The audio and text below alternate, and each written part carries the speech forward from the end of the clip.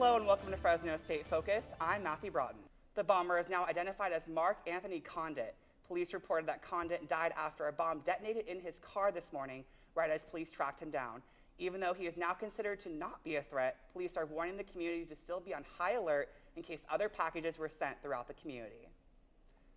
We now know more about the students involved in yesterday's high school shooting in Sutherland, Maryland.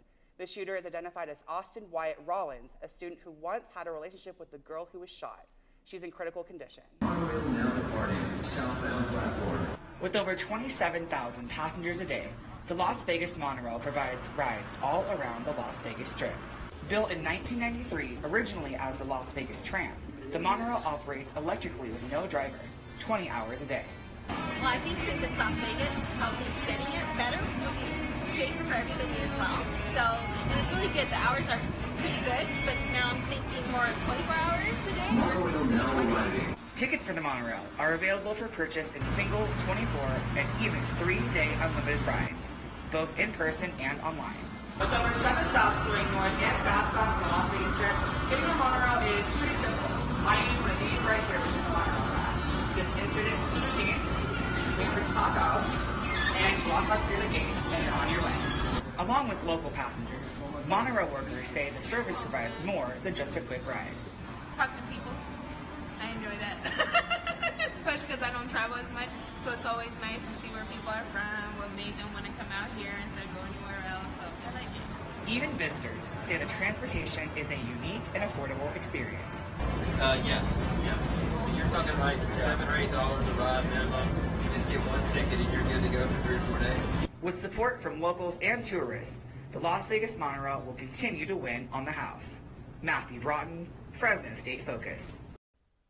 Thank you so much, Jameson. I know it's kind of chilly out there, so hopefully you are staying warm. We do want to continue our coverage with the ASI elections with ASI Officer Travis Childress, who is here to talk about the new Bold New initiative. Thanks for being here, Travis. I'm glad to be here. Thank you for having me. So, Travis, you've been involved with ASI for a couple of years now, and you do a lot of different positions. Can you tell me about those positions? So first off, I'm the Senator of Greek Affairs, which means I represent all of the Greek students here on campus. Second of all, I'm the Chief Justice of the Student Court, so if anybody is not following the rules in the election, then of course we hear them at the court. Now, what made you want to get involved with ASI? Well, I was involved in student government before I transferred from Fresno City College, so I wanted to continue that service to the student population as an ASI member at Fresno State. And I'm sure ASI is really excited right now because elections are going on right now. And there's the Bold New initiative that was actually on the ballot last year, didn't pass, but it's on the ballot this year. Can you tell me why that it's on the ballot this year? Well, so the members in ASI thought that the students needed a new, fresh look at the new student union. So they decided to put it on the referendum because it is substantially different. The fee has been decreased and the decision-making has been done by students this year instead of mainly faculty and staff. Now, if it were to pass, it would be an increase in tuition about $149 in about 5 years or so, so about 2022, 2023, about completion, correct? Definitely, correct. And what kind of, briefly, what are the pros and the cons of building the University Student Union? So the pros are that we have currently outgrown our student union. It was built for a campus of about 11,000, and of course we have more than doubled that size to date. And the cons, of course, are that students don't want to have an increase in tuition or increase in fees whatsoever. So those are the two competing arguments. Well, thank you so much, Travis. I appreciate you being here, the valuable information that you show, and I really appreciate you being here. Thank you for having me. We've been speaking with ASI Officer Travis Childress. Remember, there is still time to vote. You can vote either in person or online tonight and tomorrow by noon.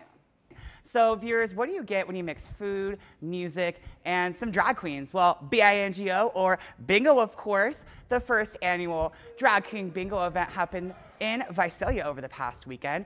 People played bingo, earned raffle tickets, and even had snacks and watched live drag performances. For event host Priscilla McNamara, this event is something long awaited.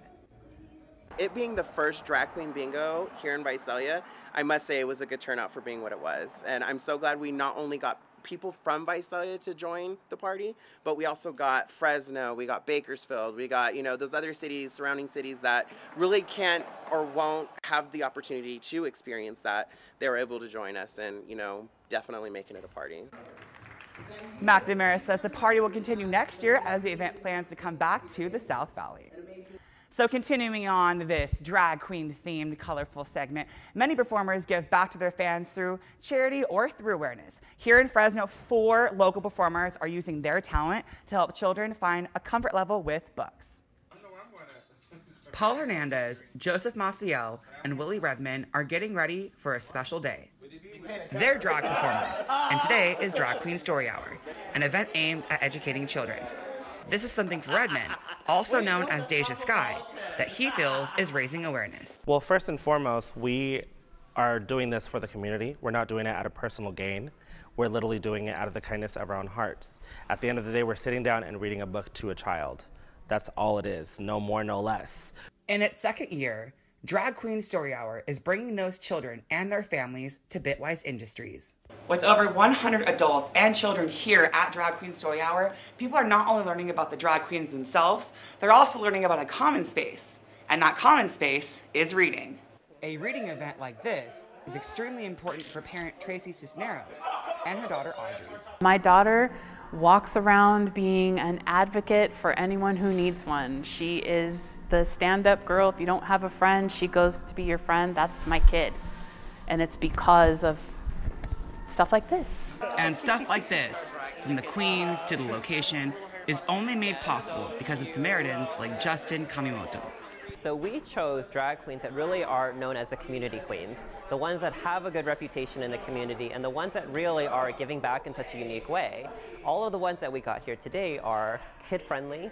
They know how to interact and engage with families, and they know how to camp it up in a kid-friendly version way. And in this friendly story, there is something we all learn. Don't be a drag, just be a queen.